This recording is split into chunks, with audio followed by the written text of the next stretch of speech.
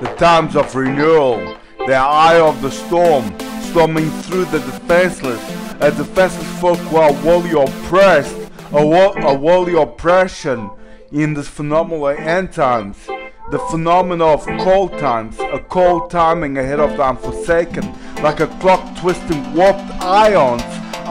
storming a high wall of victims to collapsing the pyramid's will to restrain, a restrain from the oppressors, who became the defenses like the folklore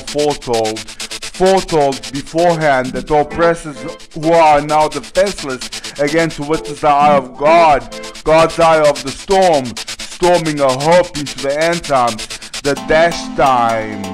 for the storm that fulfilled a hope of the times of renewal.